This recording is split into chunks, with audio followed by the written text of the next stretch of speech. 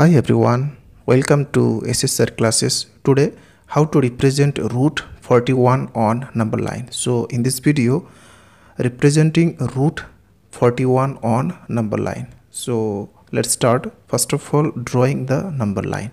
So first, drawing a line of any length and mark the ends with arrows. Here taking the starting number 0. Next, taking any length by compass and mark the numbers on the line by this way, and this length is called unit length or 1 unit length.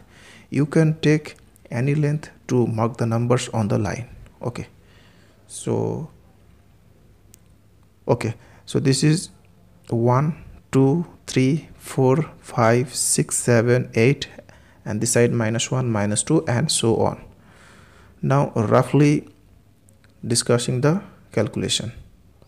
So if there is a right angle triangle ABC with base 5 unit and height 4 unit, then what is hypotenuse? So by Pythagoras theorem, hypotenuse equal to root over height square plus base square.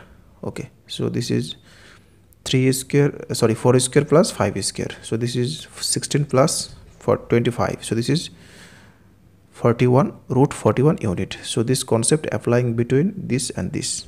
Okay, so this is O point and this is A point. Okay, now first drawing a 90-degree angle. So taking any length and drawing an arc by this way with same length and putting the compass here and cut here, with same length and cut here, and with same length and cut here. Okay, now joining this to get the perpendicular line. Now taking 4 unit length by compass and putting the compass here and cut here. Okay, so this is B point and this is 4 unit length. Now joining this. Okay, now taking the length OB by compass and drawing an arc which meet the number line at a point, and this is P point. So taking this is P point, and this is the representation of root 41 on number line.